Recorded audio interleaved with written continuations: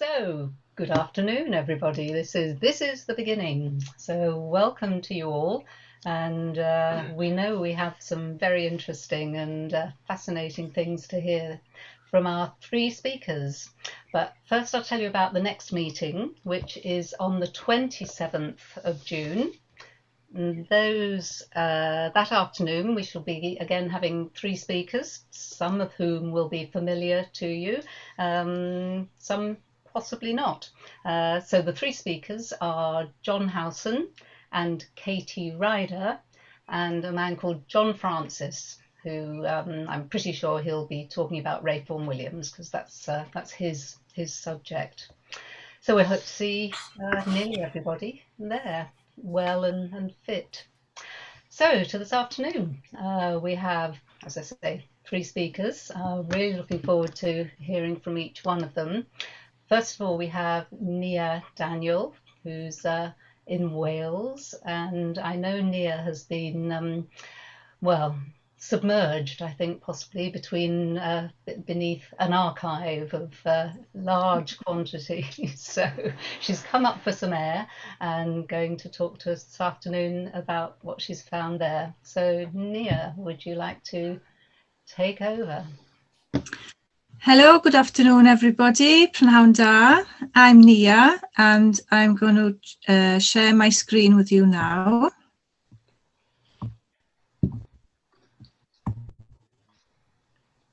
So I'm going to talk to you today about the archives of Phyllis, Kinney and Meredydd Evans at the National Library of Wales.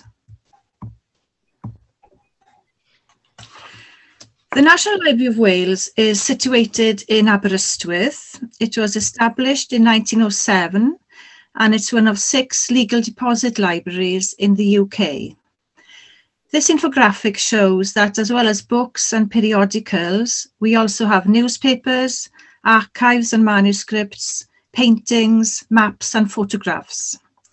The library is also home to the National Screen and Sound Archive of Wales, with film, video and sound archives. The National Library holds the most extensive collections of Welsh music in the forms of printed materials, manuscripts, archives and audio and video recordings of performances. I work as the Programme Manager for the Welsh Music Archive, which was established in 2017 in order to collect and to promote the use of our music archives. We preserve the oldest extant written music from Wales, which is the Pen Pont Antiphonal from the 14th century, and the most recent compositions and performances by our contemporary musicians. The Welsh Music Archive encompasses classical, folk and pop music, but today I'll talk about the folk music archives and in particular the archives of Phyllis, Kinney and Meredydd Evans at the National Library of Wales. They were affectionately known as Meredydd and Phyllis, and I'll refer to them in that way from now on. This photo is from the project launch back in September 2017. The portrait is of Meredydd Evans by Will Jones.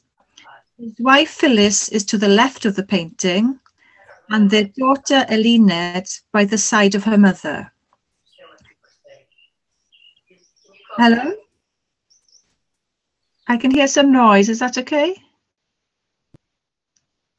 Someone was unmuted. I've just muted them. Okay, I'll carry on then. We are very grateful to the family for all their continuing support, and I'm pleased to see that Eluned has joined us today. The National Library of Wales is home to many important manuscripts and archives relating to Welsh folk and traditional music. We have a web page here, which is a good place to start to find out what we have. It lists some key manuscripts and important printed collections.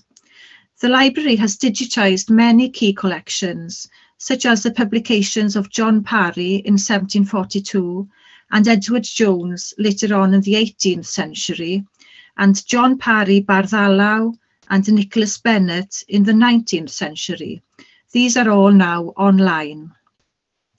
We also hold the Welsh Folk Song Society archives and papers of renowned performers and harpists such as John Roberts, Tylynor Cymru, and John Thomas, Pencerdd Gwalia, and collectors such as Maria Jane Williams and Ruth Herbert Lewis, and the collection is still growing.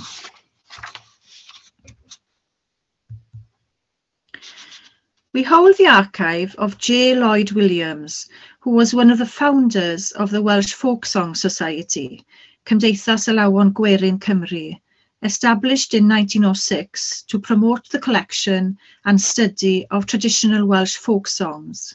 He became the first editor of the Society's journal. His archive includes many important earlier manuscripts collections of songs which he had collected, for example, the manuscripts of Ifor Ceri of 1815 and the fiddler John Thomas, 1752.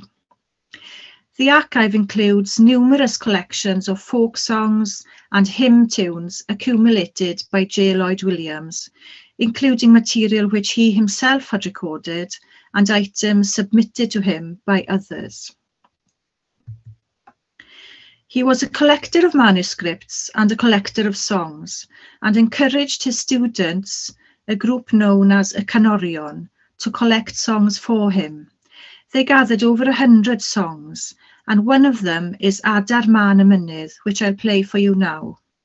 It's taken from the double CD Meredydd, published by Sign Records.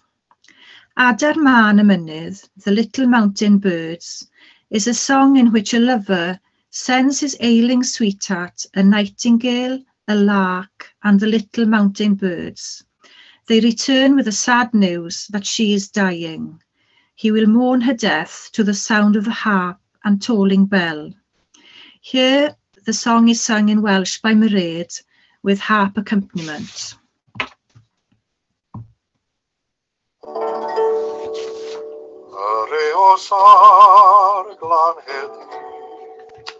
Ac Adar Man y Mynydd, a ewch i'm gen a dadliw'r haf, sy'n glaf o glefyd new. Does gen I ddim anrhegion, na jiwel stryd i'w danfon, I ddwyn i'ch cof ar hwn a'ch gar. Ond ar o fe'n I gwanio.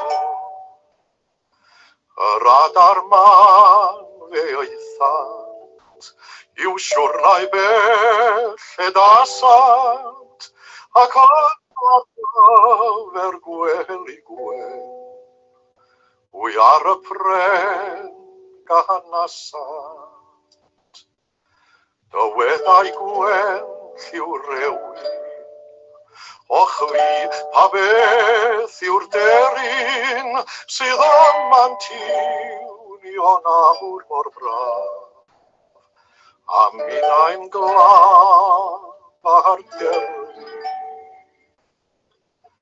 Cenhadon I'm gnewch goelio, oddi wrth y mwyn a'ch caro, gael iddo wybod ffordd yr ich, a'i mendio'n wych, a'i peidio.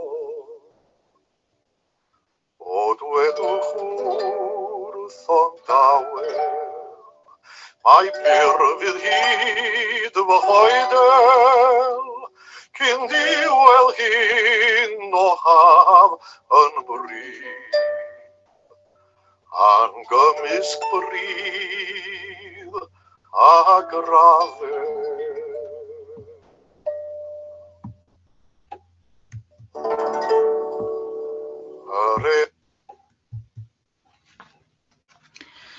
This is a picture of Meredydd and Phyllis at home in Meredydd study.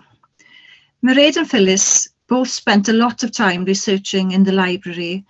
By this I mean they were one of our most regular researchers for many, many years. They used to sit side by side in our reading room, and although working on different aspects of research, they also worked as a team. Occasionally, you could hear singing coming from the reading room.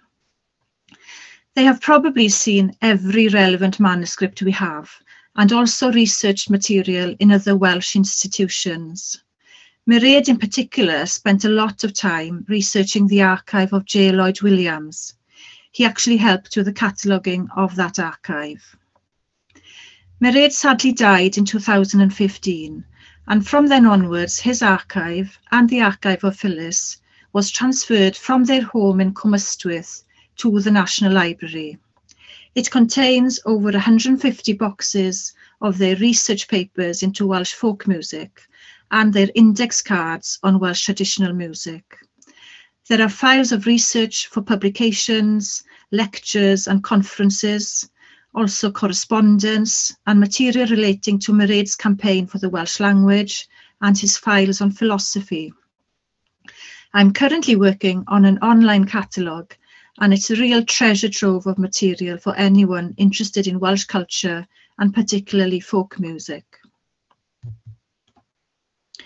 Meredydd, or Meredydd Evans, was born on the 9th of December 1919 and died on the 21st of February 2015.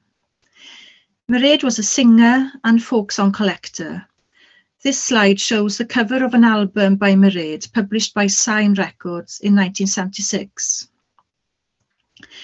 Meredydd was a pivotal figure in the development of music in Wales. He spent his life contributing to Welsh life and culture as a singer, an avid collector, historian, musician, editor, nationalist, and campaigner for the Welsh language. He was also a philosopher, lecturing and writing about philosophy.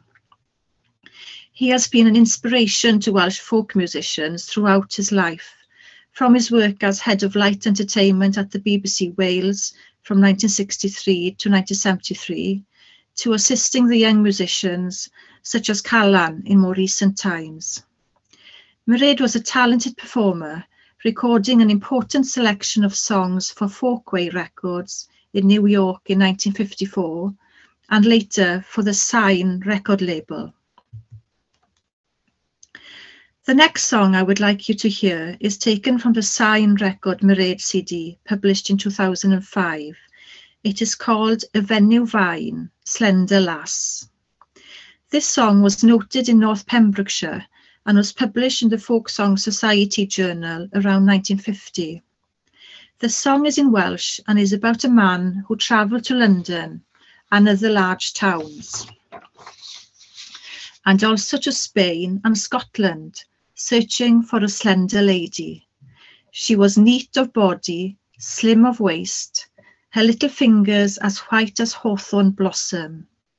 After they were married, they had two small children. One was higher than the chair, and the other a tiny tot. Trafaelu si Llundain do, a hefyd drefi mawrion, do, a hefyd Sbaen a Scotland, do, a hefyd Sbaen a Scotland, do, I chwilio am y fenyw fain. Roeddwn I chorff yn gwmws, o, a cynnig gwast yn fain. O, a'i bysedd bach cyn wyned, o, a'i bysedd bach cyn wyned, o, a blode brig draen. Ro'n i'n dau briodi, o, a chal dau o blant tosbach. O, roedd un yn uwch na'r gader. O, roedd un yn uwch na'r gader. O, ar y llall yn hen bitw bach.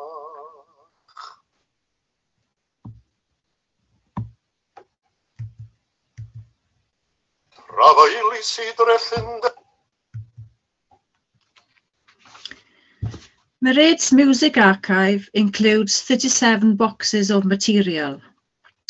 Here is my colleague, Meredydd ap Huw, looking through the boxes when they first arrived at the library in July 2015.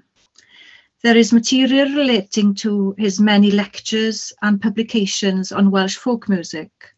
The Welsh Folk Music Society published many of his and Phyllis's collections. He was interested, as I have already said, in J. Lloyd Williams and the history of the Welsh Folk Society, and also in other collectors and publishers and poets. He was very interested in the words, the lyrics and poetry, while Phyllis was mostly interested in the musicology as a trained musician. There are many files on ballads, antelutes, carols, lullabies and love songs. He took part in radio and television programmes about Welsh folk songs, and people would send him songs. He kept many scrapbooks of songs, arranged methodologically and alphabetically. Phyllis Kinney was born in 1922, and she will be celebrating her 99th birthday on the 4th of July, Independence Day. I took this photo of her in 2019 at her home. She was born in Pontiac, Michigan, near Detroit. And in 1947, she became the lead solo with the Carl Rosa Opera Company. And while touring in Bangor, North Wales, met Meredydd Evans, whom she married in 1948. Their married life was mostly spent in Wales, apart from a period of 8 years from 1952 to 1960, which they spent in America. After returning to Wales, she contributed to BBC Light Entertainment programmes as a singer and also became a presenter and specialist researcher for television programmes. She has spent the last few decades researching music manuscripts and publications at the National Library of Wales and also in St Fagan, Cardiff and Bangor University. This was the background to her notable work, Welsh Traditional Music, published by the University of Wales Press in 2011, which is the authoritative book on Welsh traditional music from its beginning to the present day. I cannot recommend this book enough, especially to a non-Welsh speaking audience interested in Welsh folk music. It's still available in printed or electronic format from the publishers. She has also contributed numerous articles to journals and has published several books on Welsh folk music and songbooks for children, some co-authored by Meredydd. She was awarded an honorary Master's Music degree by the University of Wales in 1991 and became Honorary Fellow of Bangor University alongside her husband in 1997. Phyllis Kinney's research files were transferred to us in July 2015 in over 30 boxes. They cover her research for Welsh traditional music and other publications. There are research notes on the oral tradition, the move from manuscript to print, Edward Jones and traditional airs, seasonal festivities, carols, ballads and the antelute, the early collectors, Iolo Morgannwg and Ifor Cerry, J. Lloyd Williams and the Welsh Folk Song Society, musical instruments, and everything in between. Her files contain detailed and meticulous notes and analysis of tunes, with information about musicians and collectors of music. She is very systematic in her approach, looking at rhythm, cadence, form, harmony, and modes and tune families. This is just one example from her file entitled Tunes Not in Edward Jones, where she has noted all the different versions of the song Hufen y Cwrw Melyn, which she has found in different sources. Edward Jones, known as the King's Bard, published 5 collections of tunes between 1784 and 1825. I don't expect you to be able to read this list of 18th century ballad tunes, but it's an example of the meticulous list she created and arranged and rearranged according to her research needs. Sometimes arranged alphabetically or by period, collection, or mode. This one is arranged in order of popularity, noting the dates and also the sources. Thousands of index cards on traditional Welsh music have been digitised and are now available online. These vary from one group to the next, and some are created by Meredydd, some by Phyllis, and some by both. Usually Meredydd's emphasis is on the words and Phyllis on the tunes. There are index cards for folk songs, over 1,000 index cards arranged by title A to Z.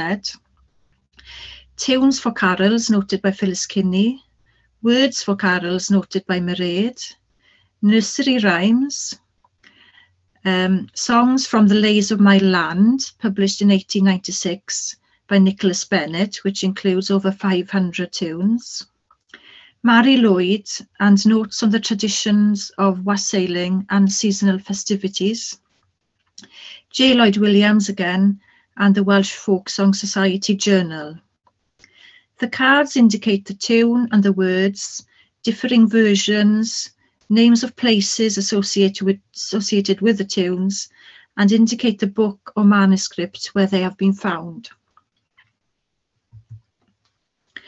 Now that they have been digitised, the next stage is to make them easily searchable. We are working on a project to transcribe the information through a crowdsourcing project to help create a searchable spreadsheet.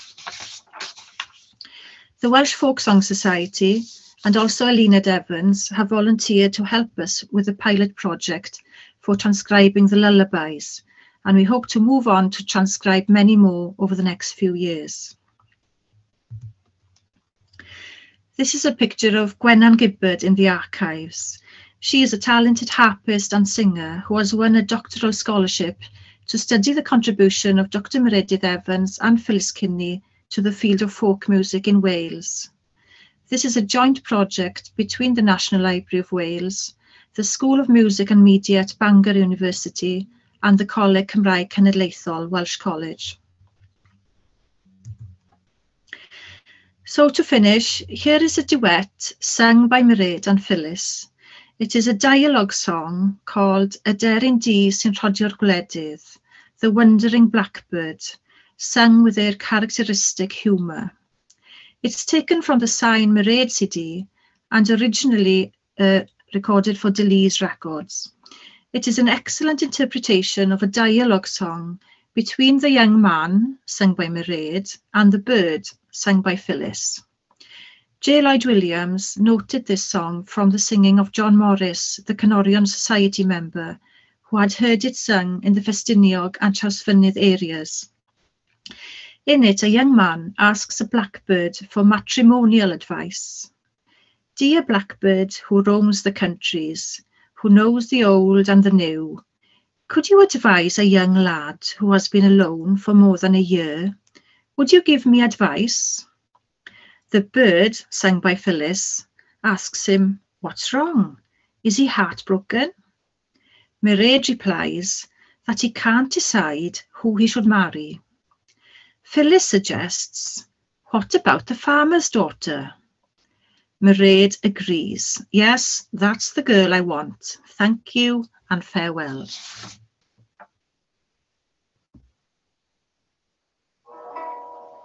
Aderyn Di sy'n rhodio'r gwledydd, tydi a wyr yr hen a'r newydd, a roedd I gyngor I fachgenydd, sy'n wrth o'i hun ers gwella blwyddyn, a roedd I gyngor I mi. Aderyn Di fachgenydd gwrando, gael gwybodaeth sydd yn dyflino, a un erbyn sy'n troi'n erbyn, a'i curio rwyd o gariad rhywun, a fannu Di gyngor gennydd. O'n I dy byd sy'n troi'n fy erbyn, na chirio rwyf o gariad undyn, ond gweld y merch y glan yn pasu, ni wn bleidroedd am hen I gari, a roedd I Di gyngor I mi.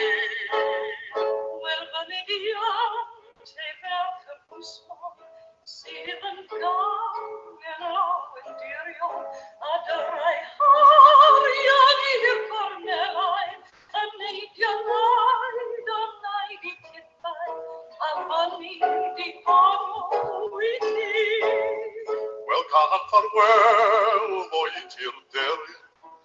Yn ar werch roedd un ei borin, tra llong ar ôl a gro mewn afon, ni fyna i byth o'n merch yr gwson, farwel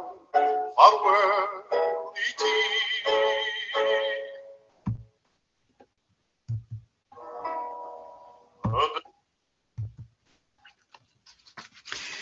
I hope that I've managed to convey some of the passion that Meredydd and Phyllis showed for Welsh folk music. They were meticulous in their research and incredibly generous in sharing their knowledge with others. Now that their archive's at the library, it will be available for all to see, and I'm sure that many researchers and musicians will benefit from their outstanding work.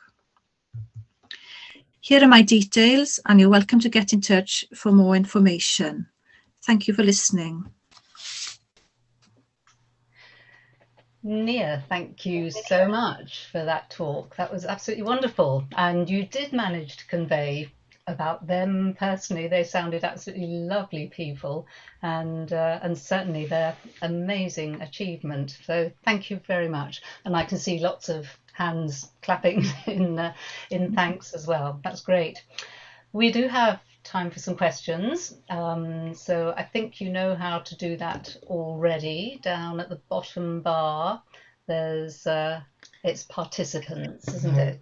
Oh no, sorry, it's reactions. If you'd like to ask a question. Oh, we have one already. Steve Gardam, if you'd like to unmute and ask yours. Yeah, I've got a couple of things really. I'll keep two of them because they're just comments, and I'll keep them for an email. The question is, in the English speaking tradition, traditional songs are probably 90%, if not more, ballads, narrative. But that is very different to the Gaelic tradition, which is more sort of lyric type songs. What sort of rough percentage of Welsh folk song are narrative or you know, could be called ballads in that sense? I don't know is the answer. If you email me, I can look into that for you. Okay, thank you. Okay. Thank you then. Conrad, you have a question for us? For Nia, As soon as I unmute myself here. Hi there. Very nice presentation. It's always good to hear of new sources. I do a lot of work with Meredydd, and I was wondering if you had any actual artifacts as well as your documents and manuscripts, recordings. Do I have what, sorry? Have artifacts in your collection, such as a Meredydd or other things? Oh, no, as a general rule, artifacts are kept by the museum. The museum's in Cardiff, the library and archives are in Aberystwyth. So we don't have objects as such in the archive. It's good to know where they are. Sometimes they come with the manuscripts associated. Thank you very much for this presentation. You're welcome. Thank you. And Lisa Null, you have your hand up. If you'd like to unmute, Lisa. Yeah. The little photograph of the instrument at the end of the presentation, was that what, I don't know how to pronounce it, a crowth? Yeah, that is a crwth. Okay. That is the instrument that we have at the National Library, and it's one of 3 or 4 remaining crwths which are original from the 18th century. May I ask if John Wright, who we had a record company that did a record of John Wright and Catherine Perrier in France, and John, who was English, became deeply involved in the crwth, in research into the crwth. And I wondered whether any of his research has come your way, and whether there has been a lot of either research or revival performance of the crwth since his death. I don't know of John Wright, but there are people at the moment who are performing on the crwth. Cas Meirig, especially, a few other names. We have occasionally people coming into the library to see the crwth, especially instrument makers who are building their own instruments based on the instrument we've got. Mhm. Thank you. Thank you. We have time for one more question, and so Martin Nail, would you like to unmute? Yeah. Yes, thank you. A wonderful talk.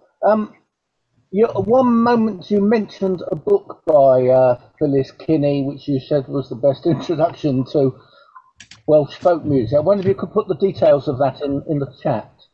Thanks. That's the one. Welsh traditional music. Thank you.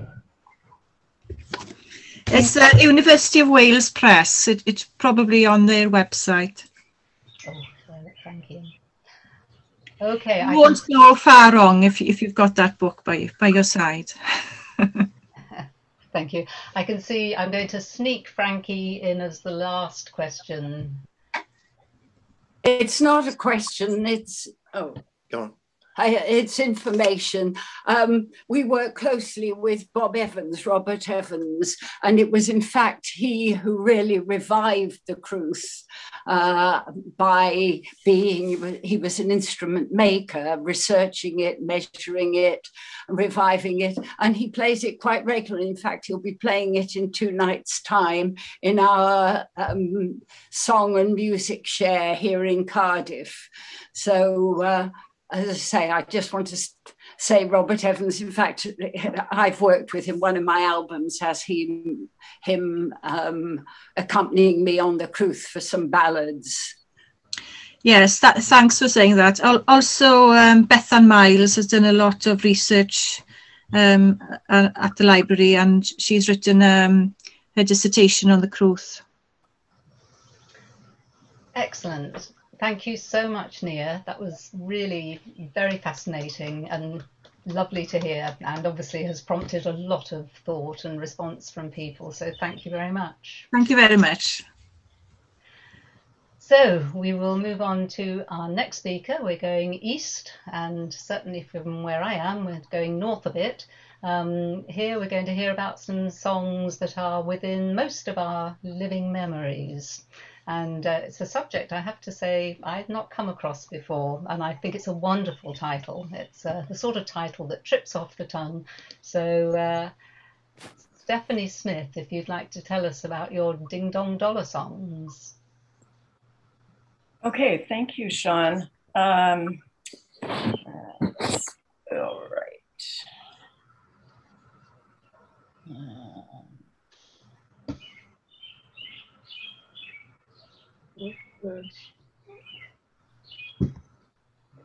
And sorry about this, I need to go back. There we go. All right.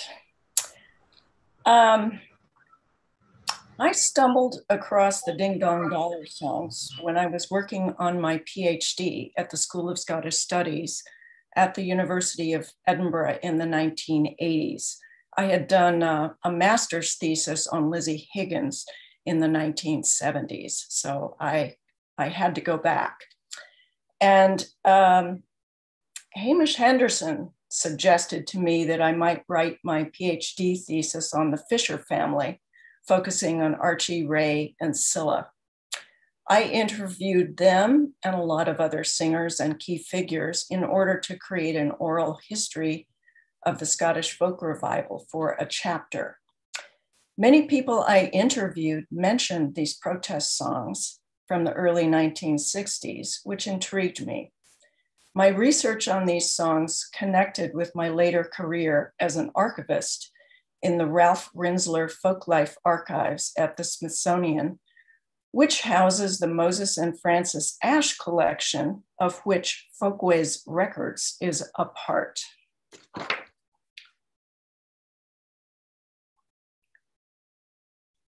Folkways put out a recording in 1962 called Ding Dong Dollar. Here is the first song on the recording, which is probably the best known, perhaps. Oh, you can't spend $1 when you're dead. No, you can't spend $1 when you're dead. singing ding dong dollar. Everybody holler, you can't spend a dollar when you're dead. Oh, the Yanks have just stopped anchor at the noon, and they've had their civic welcome fair tune. As they came up the measured mile, bonny Mary O'Argyle was wearing spangled drawers of lower goon. Oh, you can't spend a dollar. Okay, I will stop there.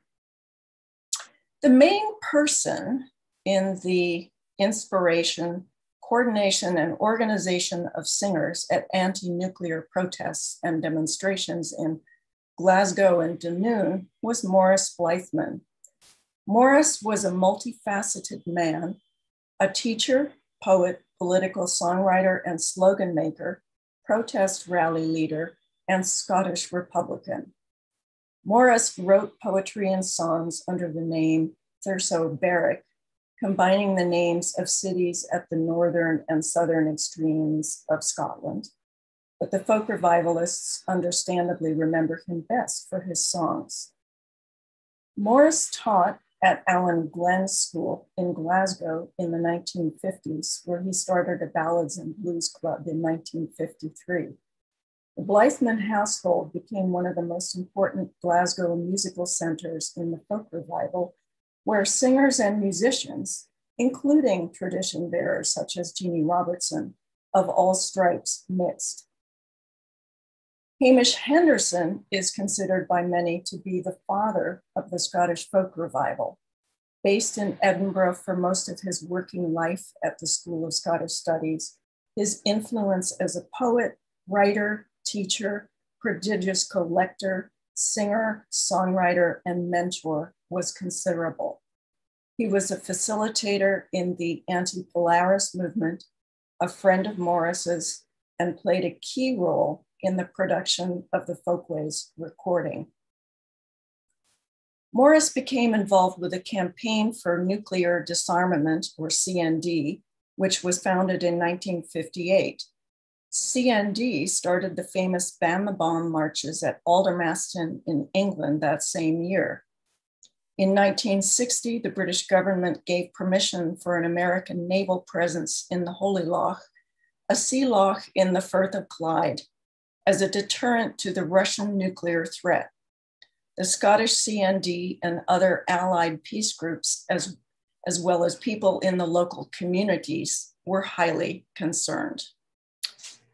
Maurice began writing political protest songs and gathered groups of young singers, including Josh McRae, Nigel Denver, Bobby Campbell, Jackie O'Connor, and Ray Fisher, among others, to sing at anti-Polaris protest rallies and demonstrations.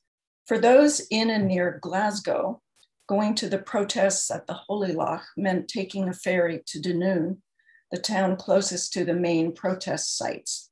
Marchers could walk the 2.5 miles to the Ardnadam Pier, which was one of the key protest locations. But protests and singing occurred in multiple areas, including the Dunoon Ferry and on lorries. Maurice printed modern-day chapbooks of the songs after the initial marches, and they went through multiple editions with different covers. And pay attention to this booklet on the right with the Eskimo graphic. I'll say more about that later. Maurice reflected on the anti-Polaris songwriting in a 1968 piece in Chapbook. One of the most unusual features of this whole movement was the way in which many of the songs were born. Workshop techniques were employed, and as a result, many of the songs had a communal authorship. In at least one song, as many as 20 people contributed to the final production. I have always believed in mass creation. Ewan McVicker, who was one of Maurice's students at Allen Glens, asserts in his book, The Eskimo Republic, quote, "The key creators were Blythman himself and Jim McLean," end of quote. Jim McLean was a talented songwriter and one of the core people. He was responsible for many of the great lines in the songs.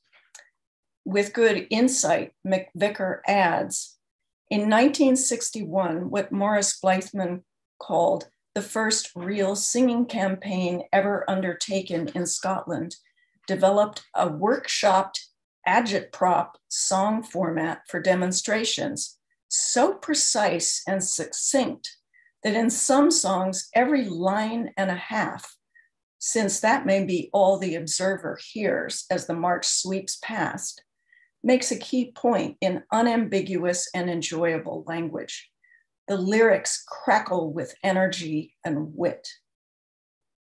The songs were thus made for marching, movement, and quick comprehension. The protests acquired urgency with the arrival of the Proteus, a depot ship for the submarine Patrick Henry, in the Holy Loch on 3rd March 1961. Protesters used canoes and small boats to try to disrupt the arrivals, but their efforts were outwitted by the Americans and the local police in boats. There were subsequent attempts led by canoeists, though I'm unable to determine how many. On the 21st of May, 1961, there was a major canoe and boat sortie, which was repelled with a water hose from the Proteus, and the local police hauled protesters out of the water and arrested them. These events inspired a song, the Gleska Eskimos, which we'll hear about shortly. The anti-nuclear songs in Scotland owed much to the American songs of protest and performers, which was freely acknowledged by Blythman and others involved with the song movement. Marion Blythman explains her husband's motivations and the influences he drew on as follows. I'm going to read the first and then let Marion speak for herself. Now, people like the Weavers had a tremendously strong influence on the kind of singing that was done. The use of these ballads for a political purpose and ones which were subsequently written were written in the sort of style of the Weavers.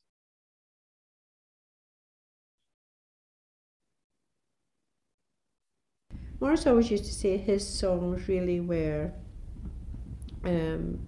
sort of musicalized versions of political slogans, and he was always looking for a total marriage between the words and the music, so that the slogan actually got into people's heads.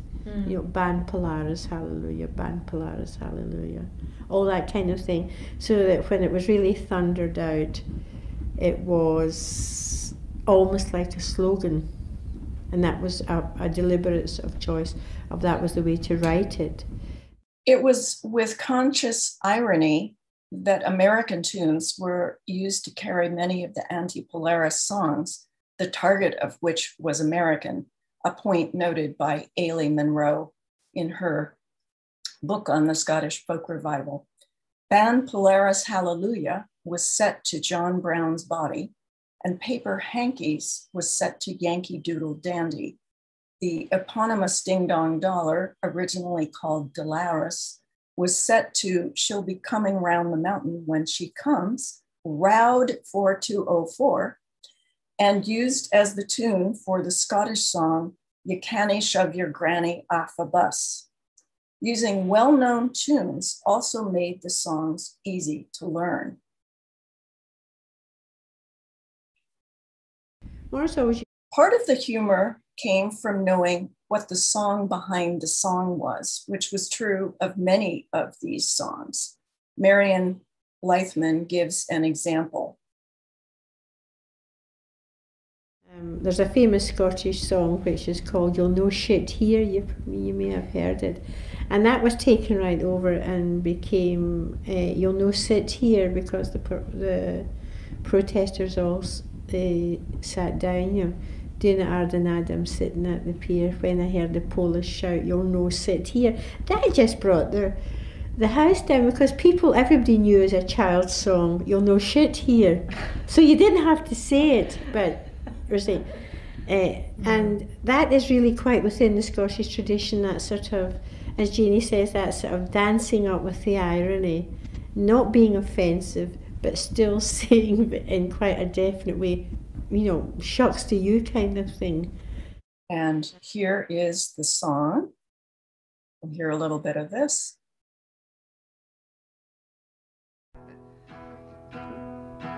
Dune tab the madam, sitting at the pier. When I heard the Polish shout, you'll know, sit here. Aye, but I will sit here. No, but you'll know, sit here. Aye, but I will. No, but you'll know. Aye, but I will sit here. 'Twas Chief Inspector Runcie and Hansen his career, prancing up and down the road like Yogi Bear. I bet I will sit.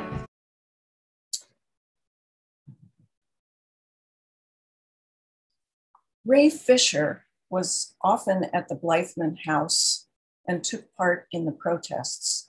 She was 20 in the spring of 1961 when the protests at the Holy Loch started. She comments, "This is rather long, but I feel that it really gives one an understanding from one person's perspective." I used to sing The Misguided Missile and The Misguided Myth with great enthusiasm. And I was up in the forefront at the Holy Loch, and I was elected marches and things. And, okay, I didn't. Oh yes, we went on. We sang concerts.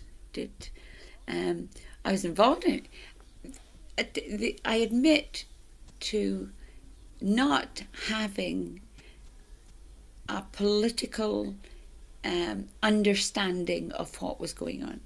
I didn't understand the political side of it at all.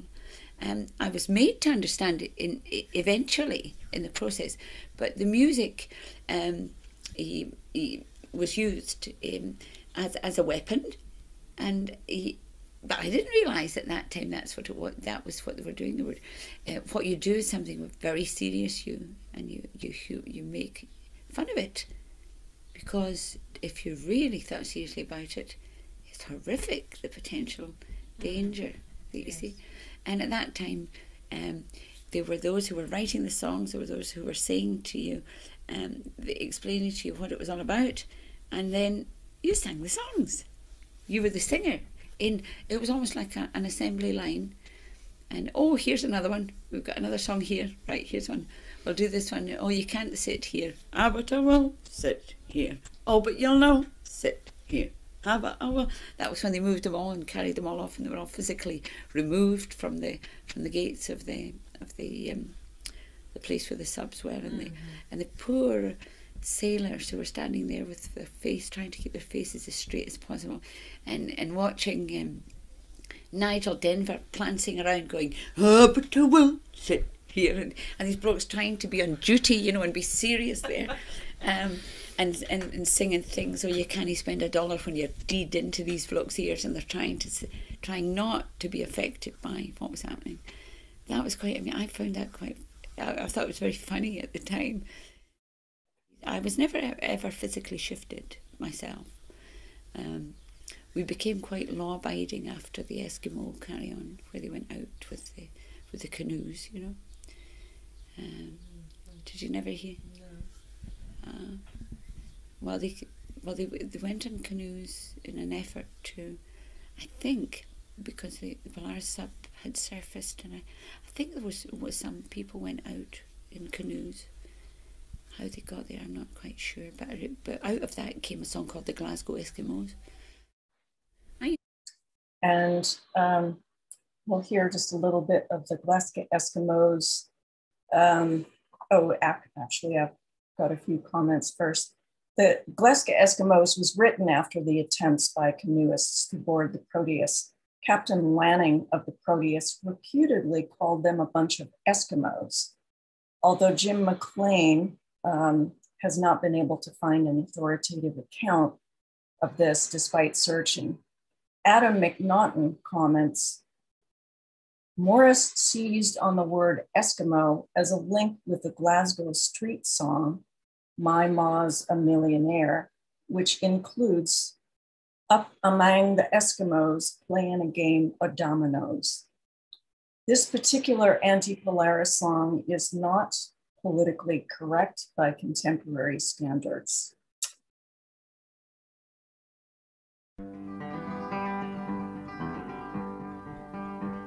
It's up the Clyde come Lannon, a super duper yank, but doing a damn sight quicker when we couldn't in the stank. Up to the neck and sludging so it barely stops your swank. We are the Glasgow Eskimos. Hello, hello, we are the Eskimos. Hello, hello, the Glasgow Eskimos. We'll get that yam called Lannon, we'll spear 'em more he blows. We are the Glasgow Eskimos.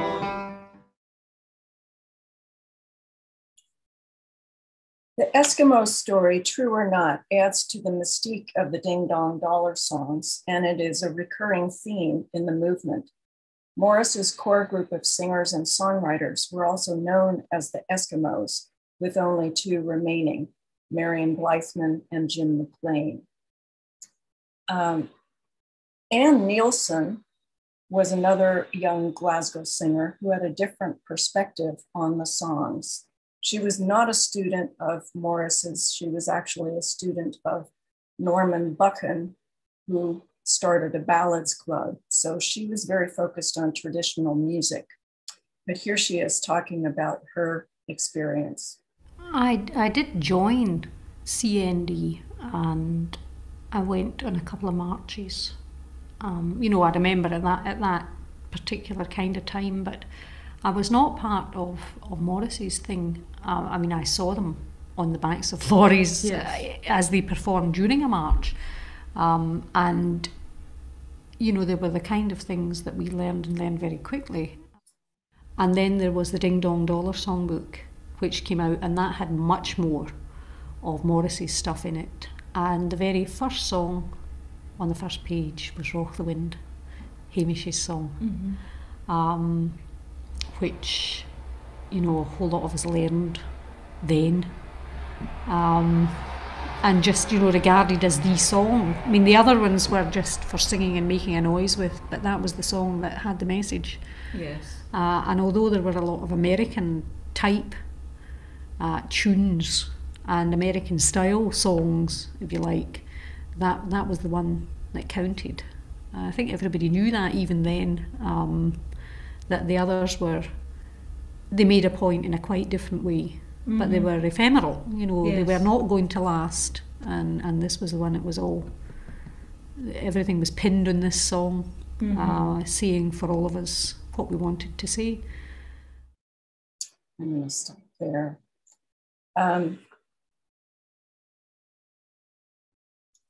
So let's hear the first verse of the Freedom Come All Ye, which is heard widely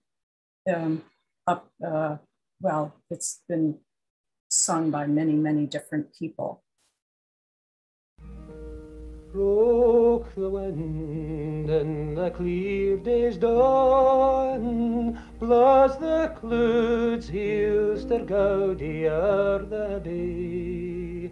But there's mair nor a roch wind blawin' through the great glen o' the world a day. It's a thought that would gather rottens, a' the rogues that gang gallus fresh and gay. Tak the road and seek their lonens, for their ill ploys to sport and play. Sorry. The wind and the clear. Okay. The Freedom Come All Ye is not like the other songs, as Anne says. It would not have been a song to march to, clearly, but it had deep meaning for those who participated in the demonstrations, marches, and concerts. The first recording of this song was on the Folkways LP. and that was Jackie O'Connor singing. I do not have time to get into the finer details about the Folkways recording. That's kind of like a whole other presentation, but I'm showing a screenshot from the Smithsonian's archival catalog called SOVA. And we're looking at the contents of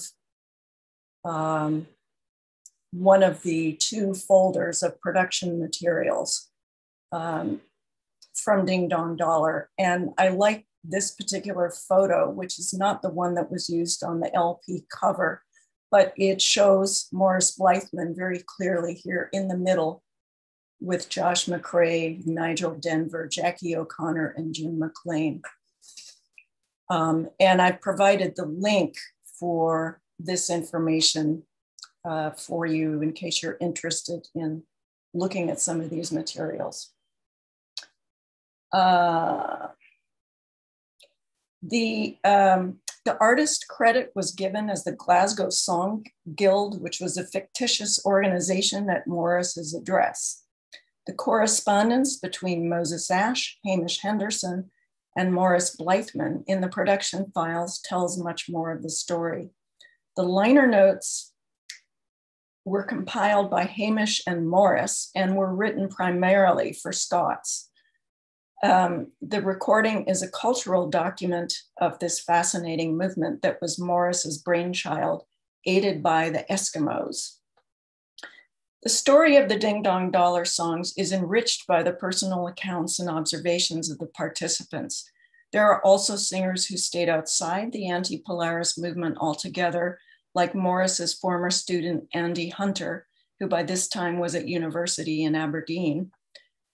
He and Morris had an amicable parting of the ways over his refusal to participate in the political singing. Adam McNaughton was another Glasgow singer who at that time stayed clear of the protest activities and singing. He comments, basically, Andy and I would have described ourselves as apolitical, I think. But I mean, Morris's influence on everybody was marked, whether you were on his side or not, because he encouraged everybody to write or sing, you know, one or the other. In many ways, one of the most significant musical consequences of the anti-Polaris protest era in Glasgow was to make young singers and musicians consider what their musical priorities were. There was a fluid relationship between political protest and traditional songs and singing in Scotland, and Hamish Henderson had a firm foot in both these camps. There is no doubt that the anti-Polaris movement had a unique influence on the Scottish folk revival. And I just have my thanks to various people. So I can stop. Thank you so much, Stephanie. Another excellent presentation. Really, really wonderful. You opened up the whole subject for so many of us, and many people are applauding on the screen. So thank you so much. I'm sure there are going to be questions that will have prompted all sorts of memories and times that are familiar to so many. So first up was Conrad. We're coming on, so if questioners can keep it fairly brief, please. Conrad? Finger isn't working. Got it. Using my laptop is harder. I think the use of other traditions by another borrowing traditional tunes especially is a great way to find legitimacy. It's at least in the Ulster Orange culture. It's amazing that hardly any song or tune that is used by that tradition in Ulster Orange world is not an American standard. And I think they do that to associate politically with the other tradition. That's a good way.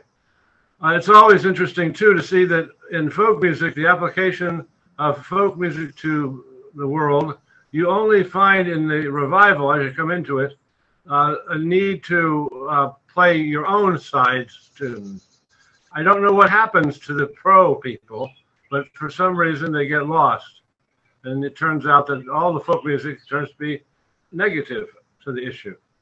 I don't know who, there's always, you figure that there would be two sides expressing themselves equally. But anyway, nice topic and nice talk. Very, very inspiring. Thank you. I know that Morris Blythman used a lot of Orange tunes, and there's a whole raft of songs from earlier things that he worked on as well, which I had no time to talk about. But yeah, use of American tunes, certainly using it against the Americans who were in the Holy Loch. I mean, that's very logical. Thank you. Rosie Upton, you have a question. Right, yes. Well, first of all, thank you very much. I found that really, really interesting. And my partner, Pete McGregor, who comes from Bowness, near Linlithgow, came in and sat in on that. And he really enjoyed it because it was very much of his era when he was at school. And just as he left, he said, are you aware of Willie Kellogg and the Bowness Rebel songbook? Because yes, apparently Willie Kellogg was Pete's next door neighbour and very influential in Pete then learning and becoming a folk singer. So he just wondered if you knew of Willie Kellogg. Yes, yes. Absolutely. Thank you. Thank you, Rosie. Margaret Bennett. Thank you, Stephanie. That was fantastic and very evocative.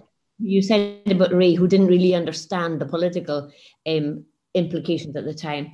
I joined the folk club. She founded the folk club in Glasgow in 59. I was a student in 64 to 67, 8.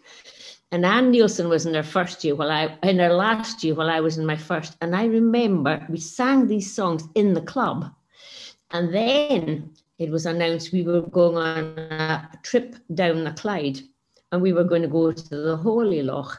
And I can remember traveling there and saying, where are we going here? I mean, that's how naive we were in a way. So we were completely unaware that perhaps people who could sing and who probably would have fairly left leanings could be drafted in. Of course, after that, half of us probably became members of the CND and probably stayed in that place, but then fully informed. We really didn't want nuclear submarines in the Holy Loch. So it was Stephanie, it's great you've brought this out. It has to be out there because I think half of Scotland, more than that, just don't understand this part of our history. Thank you. Well, thank you, Margaret. And clearly I should have interviewed you at the time, but you were my PhD supervisor, so I didn't think of that. Why would you? Okay. And I didn't either. We have time for one question from Colin Bargery.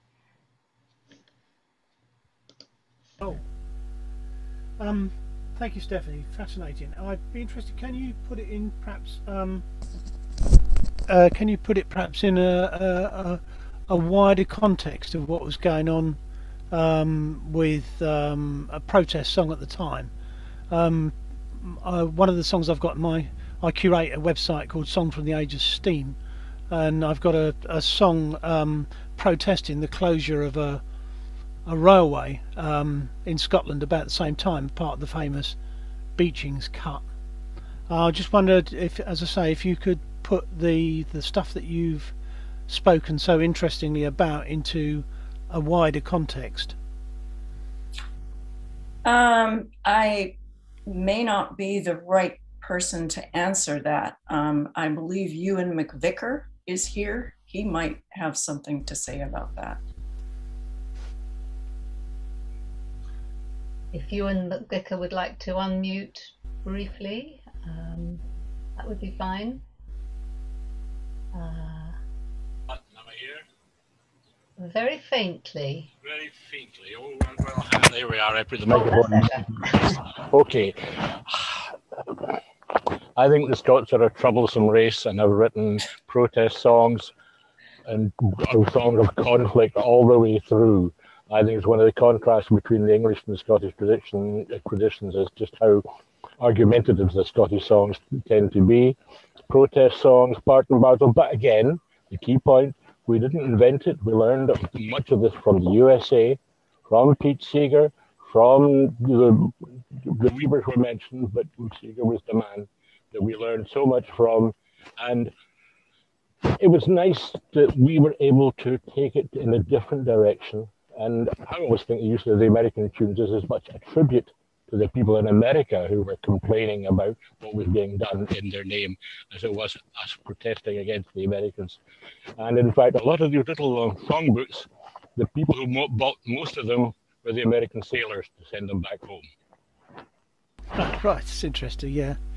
The particular song I'm thinking about, it was actually set to Bonnie Lass of Fivey, but nonetheless it's very much in the same idiom, the same idiomatic feel to it, to use a slightly swanky phrase. It's still happening. They're doing them all the time here. Lovely. Well, thank you to everybody for your comments, and a really big thank you to Stephanie. That was absolutely great. Thank you. We are going to move on to our third speaker. And now I don't know if any of you have ever heard of him. He's a newcomer to Traditional Song Forum. I hope he knows something about the subject matter. No, of course, he knows practically everything there is to know. So, Steve, are you here? Yes, it looks as if he might be. Yes. Oh, and we can hear you. Yes, I am. Hello, everybody. Wonderful stuff. Off you go. Right. So, complete contrast to the last presentation. We're back in the 18th and 19th century for this, and it really is just a picture show. Just an excuse for me to show some of my favourite pictures of ballad sellers and ballad singers. And the point of this, the pictorial evidence, is whether or not we can trust the pictures as historical evidence, or whether they are just works of art, or are they both? And in particular, if the same image keeps cropping up time after time, do we take that as evidence that it must be true because everybody's saying it, or simply are they copying each other, or working from a stereotype that that each artist thinks that that's what a ballad singer or seller should look like, so that's how they're going to present them. Apologies for those who have sight problems. I can't describe every picture, I'm afraid. We're just going to have to whiz through these. There's hundreds, well, over 100 known pictures of street ballad singers in the 18th, 19th centuries, and we'll just be looking at a few of them. Before we start, if you're interested in this kind of thing, the new book by Oscar Cox Jensen on the left, the first book, as far as I know, that's completely devoted to ballad singers and sellers. Very good, you should all read that. But also, our own Vic Gammon wrote a very good chapter in the book that's on the right there, The Street Literature of the Long 19th Century. So you should have a look at that as well. Two other things to remember as we go through. One is that it's quite obvious, once we get into them, that there are two traditions here. There's the romantic pictures where the subject is romanticized, and at the other extreme, there's the grotesque pictures of portraying these street sellers and street singers as grotesque. You'll see plenty of those in a minute. And we don't know which is true and which isn't, if either of them are actually true. And another thing to remember is that we know all of this from the written evidence, that there were professionals who did it for a living all the time. There were semi-pros who did it every now and again.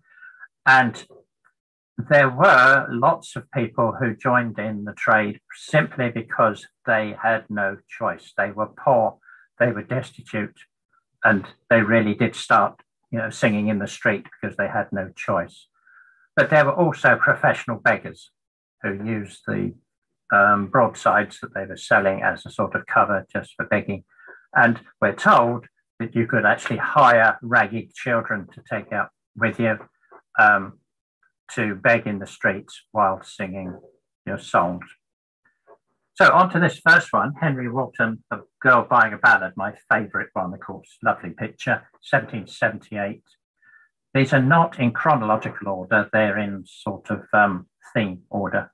Now we're told that he's ex-sailor, and again, the historical evidence, the written evidence says that sailors and soldiers often turn to ballad selling once they left the forces, by choice or not. But the most important thing here is that he's a pinner-up, or pinner-upperer, as I prefer to say. In other words, he stuck his broadsides up on a wall, and the young lady, the young woman, is choosing the one she wants. Now, this is very different to the notion of a ballad singer gathering a crowd and singing the latest song. In other words, he or she has got one song to sing and sell, whereas this chap has a choice. So does this lady here, a good 100 years later.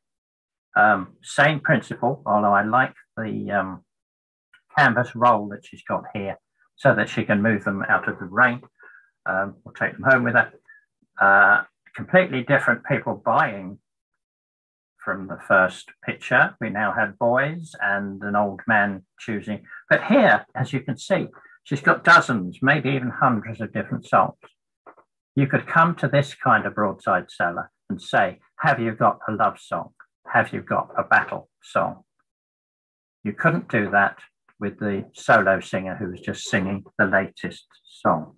And if, as in these sorts of cases, this person had a sort of regular place, you could go back week after week. You could say, have you got Barbara Allen? And she would say, no, but I could ask at the printers and see if they've got it. I'll bring it along next week. So it's very different kind of retail model that we're working to. With these pictures, often the broadside seller just appears in the background, or in this case, down the bottom. And I think this is evidence of the fact that they really were ubiquitous, certainly in urban areas, but also in villages. This is a picture of Worcester Cathedral. But down the bottom there, because there's a blank wall, somebody's come along and stuck some broadsides, and there's two women, a woman selling and a woman buying. And again, this appears to be true that any blank wall, somebody might appropriate it for broadsides, or in this case, some railings. I don't always have the dates for these. You're just going to have to imagine. 1796 for this one, very famous picture because it's part of a Cries of London series. That was very popular. Cries of London, or Cries of New York, Cries of Paris, Cries of Edinburgh. In other words, series of pictures of street sellers and street cries going on, sometimes grotesque, or in this case, sometimes romanticized. By the way, if you get fed up with looking at the broadside sellers, you can play Spot the Dog. There's a lot of them have a dog in them, but we don't know if that's evidence or artistic license. Here's another lady, another woman selling, but go back one. She looks quite respectable. She's still respectable, but she's obviously poor. Patches on her skirt, look on her face. And here's our first stereotype idea, if you like, the baby on the back and the baby in arms. Another very famous picture, 1687, Marcellus Laroon. This is the earliest one we're going to see today. And again, this is a street cries of London kind of thing. Now, Marcellus Laroon was a Dutch artist of French extraction who had only just moved to England. So we don't know how accurate this is, whether he was drawing a picture of English London ballad sellers, or whether these are actually Dutch ones, we don't know. But because this was widely published, it gets endlessly recycled, and we'll see evidence of that with other pictures in a moment. This is often misinterpreted, I think, as sellers dancing. I don't think they're dancing, I think they're just caught in movement, but they may be doing what the written record tells us is singing songs together, not in unison, but he would sing the first line, she would sing the second line, he would sing the third line. We're told that that's what they did, at least in the 19th century. But spot the hat of the woman especially, but also the man, because it's details like that that make us realize that things are copied. Because have a look at this one. I don't have a date for this, but it's clearly, I think, modeled on that one. And A Merry New Song is what they're both called. And then this one, again, I don't have a date, but this is 1780s, somewhere around there. So 100 years after the Marcellus original. But again, the postures and the hats make me think that this is either a direct copy or just somebody remembering, stereotyping.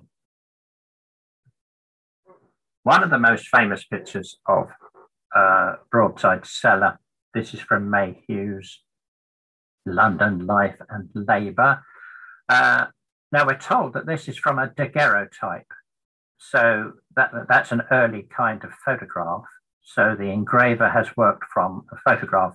So it might be the closest we've got to an actual picture of an actual mid-19th century cellar. But again, because it's so famous, it confuses later writers because they presume that this long song that he's selling, he's a long song seller, was a common feature of broadside sale. And actually, long songs were a fad of the 1840s and 1850s. They didn't last long. The songsters took over from them.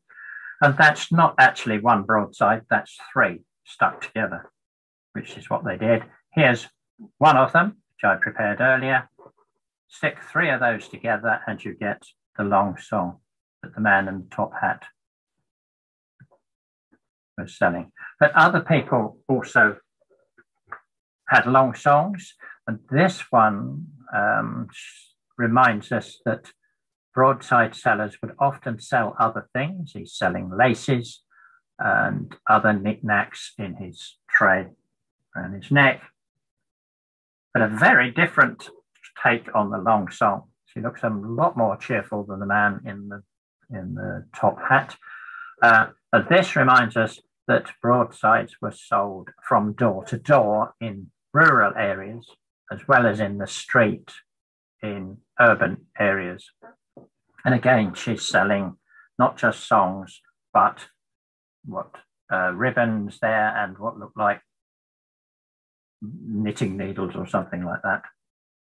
But it's the songs that the people in the cottage are pleased with. So a bit more grotesque than the last one. Again, this is a Cries of London series, but this time parodying. And this is the last dying speech. We'll be coming up with those later on, of course.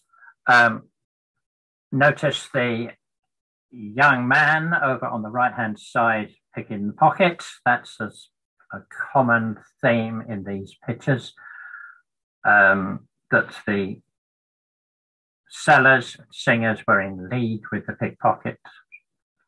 But notice here, obviously, the hand to the face, the hand to the ear. Now, this could be Ewan MacColl in disguise, but have a look at the other pictures as we go through and see whether you can spot the hand to the ear. Because again, if it's there often, is it because it's real? Completely different to the grotesque of the last one. I know nothing about this, but they are young ballad singers with lovely curly hair. and a nice dog. But spot here the basket down in the left-hand corner with the broadsides hanging out. And again, that's a recurrent theme, which we'll notice later on. But what strikes me on a lot of these pictures is how much care the engraver or the painter has taken in depicting the broadsides themselves. They really do look like real songs. And especially in the 1790s, broadsides really did look like this, slip songs. So one song in a narrow slip with a picture at the top. And they really, the illustrators have really tried, I think, to make them look real. Whereas whether the people are real, we don't know.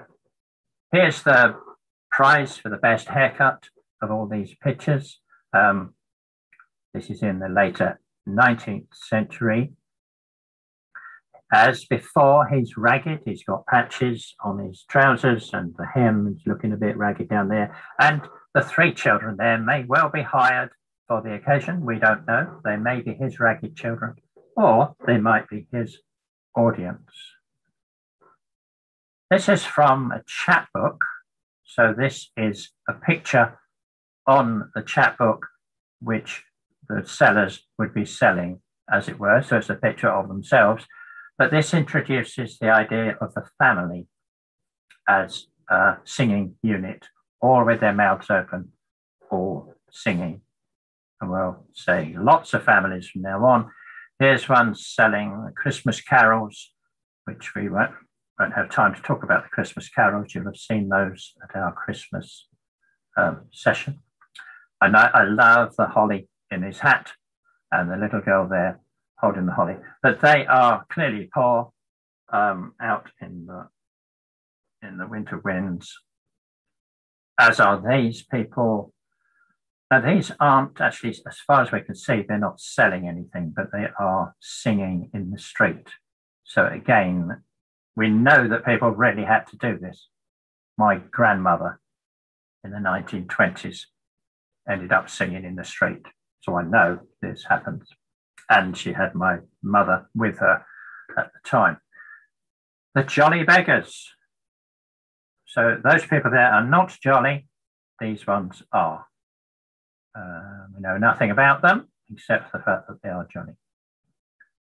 Irish street ballad sellers. We know they're Irish because of the shawl that the lady is holding and the babe in arms. As I said earlier on, the broadside seller often appears in a picture devoted to a totally different subject. So this one is obviously about horse racing, but on the left-hand side down here, we have the broadside seller with that flat hat that we saw earlier on. We'll see more of that in a minute. And the hand to the ear or to the face. As I say, possibly toothache, possibly a feature of street singing. This is a political cartoon. Sheridan has just lost his seat, so the people at the back are singing the song Sherry Done Over. So the use of the broadside seller as for social comment or protest. Hogarth pictures often have ballad sellers or singers in them. And in this case, the young man right at the front, who is presumably on his one of the guards marching to Finchley, 1749, his girlfriend or wife, presumably pregnant here, has a basket. Again, we noticed the basket earlier on with the broadsides hanging out. So either she's a broadside seller or perhaps she's just bought some broadsides and they haven't quite made them into her basket as yet. Hogarth's Enraged Musician, 1741. There's the ballad seller on the left, contributing to the noise. The baby is presumably squalling rather than actually singing. all sorts of nice things going on here, but notice right over on the right-hand side, what looks like a coal man or some other street seller doing his street cry, but he has his hand to his ear. So again, you know, is this evidence? There's the detail of the woman selling the sheets, and we can now see that she's selling the song called The Lady's Fall. Very famous Hogarth pictures. Beer Street, we won't linger on these because you'll remember these from your school history books if you're as old as I am, but the fisherwoman, fish selling lady, has a broadside in her hand, and the skeletal man down in the bottom right hand corner of Gin Lane also has a broadside. But perhaps the most famous of the Hogarth broadside sellers is this woman in the middle here, selling the last dying speech of the idle apprentice. And this has all the features we've noticed so far. She's ragged, she's got a flat, wide-brimmed hat, babe in arms, hand to the ear, broadside in hand. And this was endlessly recycled as there. And in this one, 1830s. So this is a good 100 years after the Hogarth picture. And this is a woodcut from a real last dying speech publication from London in the 1820s, 30s. And as you'll see at the front here, a very similar picture of the broadside woman. I think there's no doubt that this is copied from the Hogarth or copied from something which is copied from something down the 100 years between Hogarth and this one. But I think more interesting, this picture, is the gallows themselves, because that rather sparse gallows, the wood block for this would have had a blank space in the middle. And the printer could add as many or as few hanging criminals as are necessary to go with the broadside itself. So if it said, you know, 3 murderers were turned off yesterday down at the local nick, he would put in 3 hanging bodies. And of course you can have males or females. So it means that the printers took a little bit more care than we often think with their pictures. Last dying speech, 1759, flat hat, ragged clothes, hand to the ear. Back to Hogarth, industrious apprentice. He's just got married and the various people are serenading him and expecting money and charity from him. The drummers, the cello player, the butchers with their cleavers and bones. They used to play tunes and sort of imitate bell ringing by whacking their bones on their cleavers. But what we're interested in is the ballad seller down here on the left, the disabled person selling her ballads. The disabled trope comes in from now on. No, it doesn't. This, we know why this young woman is being turned out of doors, but over here on the left, you've got a child or a very short woman trying to sell ballads to the people leaning out the window. And she has a fiddle player, presumably with her, or just happening to sit on the steps to play the fiddle. The farmer come to town. This is, you know, up to the rigs of London town on a foolish errand. You can see a foolish errand on the left, 2 of them, and a broadside seller on the right, smiling at them or leering perhaps. Back to the sailor soldier trope we had at the beginning. Now this chap is disabled. You can see his crutch under his left arm.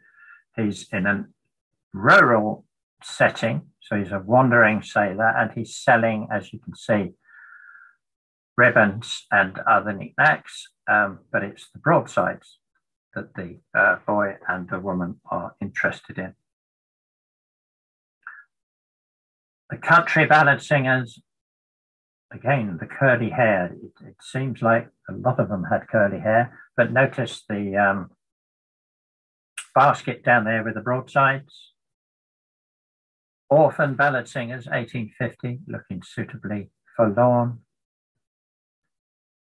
The city chanters, not at all forlorn. The woman in the middle is the one selling the broadside.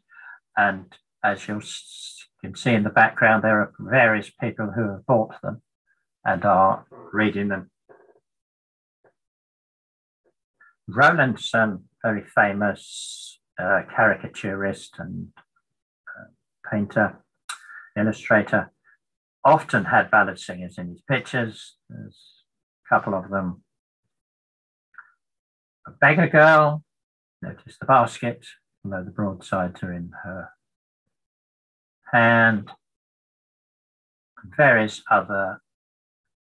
Now this one is positively, the Virgin Mary, like Madonna and Child, very odd looking baby, but the baby on the back all the same. And again, the broadside looks quite real. In fact, it's the most real thing in the picture. Rowlandson, again, the ballad singers. Now, this is often printed as people selling ballads, but I think they have just bought this ballad. I don't think they're selling them because they're not singing to the crowd or to the onlookers. They're singing or reading to themselves. Here's a nice instance of ballad customers. The chap on the right in raptures because of the singing, the sweet singing of the woman on the left. But notice the baby on the back also singing, the child, and the basket, although I'm not sure they are ballads hanging out of the basket. They look like socks to me. But this is paired with weeping. People so affected by the sad song that they've just bought that they can't control themselves. Somebody else who's just bought a ballad, we presume. We don't know anything. I don't know anything about this. I don't know if the young man is her brother or her beau, but either way, they're engrossed in the song. Now, this one, I just put this one in to remind women who are listening, maids when you're young, never wed an old man. And if he says, come up and see my broadsides, don't go. This one has everything. Ex-soldier, ragged trousers, disabled, fiddle playing, barefoot boy. The woman has the baby on the back and the basket with the broadsides hanging out and the ragged clothes. This has everything we could possibly want from a ballad singer, apart from the dog. Sorry if I'm going too fast here, but I've got an awful lot to get through and I've forgotten what time I started. So the fiddle player and the family, the joke here is Paganini was a very famous violinist of the time, as you will know. Man practicing to be disabled. The written record tells us about broadside sellers carrying things to stand on to raise them above the crowd. So this is evidence of that. Not a very substantial looking IKEA stool there, but this one a bit more substantial. This is from a woodcut, and this also from a woodcut of the broadside. He's standing on a handy bollard by the looks of things. So here we have some ballad sellers in the snow. Christmas was a special time for broadside sellers. But of course it snows then. And again, there were a lot of pictures like this, romanticized pictures of children selling out in the snow. And mostly they are selling these large Christmas broadsides. And then this one is my marker for stopping, even though there's probably 20 or 30 that we haven't looked at yet. This is I think from a John Ashton book, Real Sailor Songs, I think, if I remember rightly. So this is a sort of 1890s notion of what broadside sailors used to look like. So that's all I'm going to do as of today. Stop sharing. And there we are. That's today's picture show. Thank you, Steve. That was absolutely wonderful. I did enjoy that. So many different styles, different angles on the whole business. It's absolutely brilliant, and lots of applause coming your way from people out there. So, thank you. I saw a yellow hand and then it disappeared again. So, is it going to come back? Frankie, yes, there you go. Right. Oh, Steve, that was fantastic. And thank you for mentioning those of us who have visual impairment. But actually, you gave us so much information that certainly for me, with what little I could see, I really could piece things together. So that was terrific. And also to say that I did meet the poet William Plumer back in the late 60s, it probably was. And he distinctly said he remembered as a youngster seeing street ballad sellers with their hands behind their hand behind their ear, cupped to amplify the sound out of doors. Yes, I mean, I must admit, I was one of those people who used to think that it was a sort of, folky affectation until I started looking at pictures. And it's clear that that they did do it. Why they did it, I'm not quite sure. Whether it was to cut out the other noise going on or whatever. But I think that's one of the things that comes out of the pictures, and there are lots more that straight sellers really did put their hand to their ear. Thank you. We'll rattle along. David Atkinson, if you'd like to ask. Hi. Yeah, the hand thing may be to do with a way of illustrating just how noisy the streets were, but that wasn't really what I was going to say. Can we draw a distinction between the ones where you can see what the actual ballad is and the ones that are just generically a load of ballads? I'm thinking particularly virtually all of the Hogarth ones, the titles of the ballads that he shows actually matter. I think the March of the Guards to Finchley, if I remember rightly, the prettier lady has a sort of loyalist, God Save the King or something in her basket, and the other woman's supposed to be a Catholic, a Jacobite. I can't remember exactly why, perhaps just because she's pregnant. I had to mention that because I'm broadcasting to you from Finchley, especially yes, indeed, I thought of you as we showed the picture. Yes, Hogarth definitely does do that. He matches the song with the picture in some ways, sometimes commenting on it and sometimes just underlining what the picture is about, the lady's fall and so on. So yes, if you look closely at them, the songs do actually matter. But most of the other ones that are showed, they just seem to be generic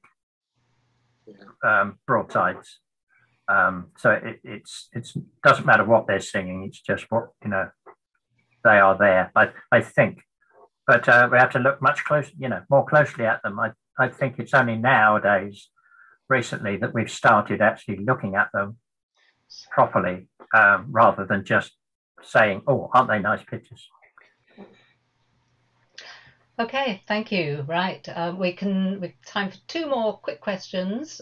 John Baxter, and if you'd like to go now. Yeah, it was just clearly sometimes these things are caricatures, and it's difficult to know where reality ends and caricature begins. I may be mixing up the ballad sellers with ballad singers, but Jem Baggs being a caricature that appeared on stage in the 1830s and 40s and 50s.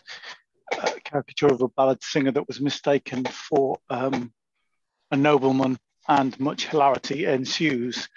I'm not sure when it started being something that appeared on stage, but clearly that caricatures of street singers and ballad tellers did appear on stage, as well as in pictorial form. I don't know if you've got any comment on that. Yes, I mean, you're dead right.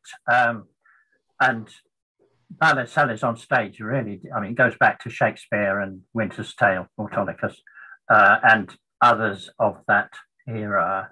But if you look at Oscar Cox-Jensen's new book, he's got a whole chapter on what he calls representations.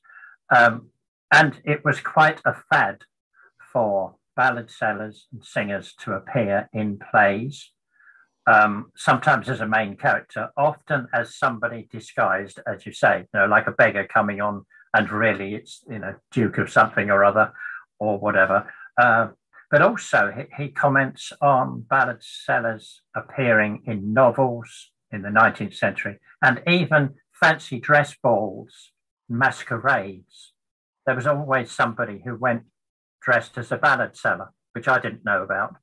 In other words, they were part of the popular culture of the time. And as you say, again, caricatured and parodied endlessly. And again, I think that's one of our problems, is how to sort out which is which if we're looking for historical evidence. But we start by putting them all side by side and comparing them, I think is the answer. Thank you. And a last question from Ian Russell, please. Thank you very much indeed, Steve. Enjoyed looking at the pictures and trying to spot the various motifs and so on that you drew attention to as well. Now, in Dundee and in other cities in, I think, Northern Ireland as well as in parts of Scotland, we had the Poets Box, which was a retail organisation that printed ballads and sold them, as you know very well. Do we have anything equivalent in England to the Poets Box as an organisation, and are they represented anywhere in photographs or engravings? I didn't get. We have a picture of the Poets Box. I know we do. I just wondered if we had equivalent organisations in England, and if they are a feature of any representations. I know there's photos of the Poets Box. Yeah, I was going on to say I don't know of any such organisation in England. The Poets Box it was quite different to just an ordinary printers, in that they sort of set themselves up as a sort of club, come along and buy the late, we're going to publish a song every week, and come to the Poets Box. I know of nothing like that in England, although many printers did say, we will publish X number per week. Some of them said we had 4,000 ballads in stock. And they published catalogues, but none of that came anywhere near, I don't think, the sort of club atmosphere of the Poets Boxes. And there were at least 3 of them, weren't there? There was a Dundee one, an Edinburgh one, probably a Glasgow one at different times. Yeah, I think there was one in Ireland as well. Yes, you may well be right. But the answer is no. In England, I don't think we did. Mm-hmm. Well, that seems as if we've wrapped up yet another absolutely fascinating afternoon. Steve, thank you very much for that. Much enjoyed by everyone I know. Thanks to, of course, to Nia and Stephanie. All 3 papers, presentations, really fascinating, and one can tell from the enthusiastic comments, everyone enjoyed it. So thank you all. Don't forget, next time is the 27th of June, when there'll be 3 more papers. So we shall look forward to seeing you then. Bye for now.